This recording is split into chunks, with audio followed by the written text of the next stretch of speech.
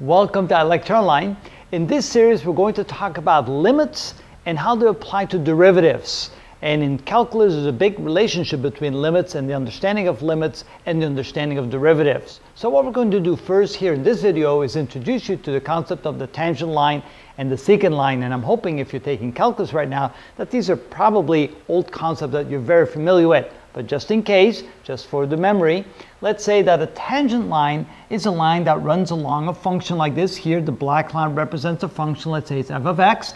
The tangent line is such a line such that it touches the function at just one point only. So there's only one point in common between the tangent line and the actual function right here.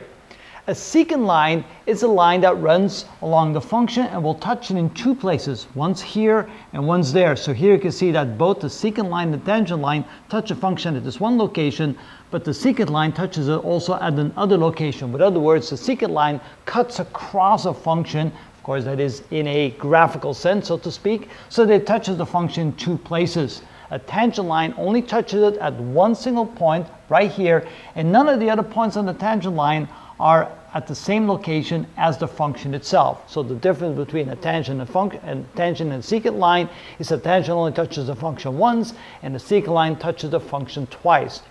What we're going to see later on is we're going to see what happens when you bring the second point closer and closer and closer to the first point.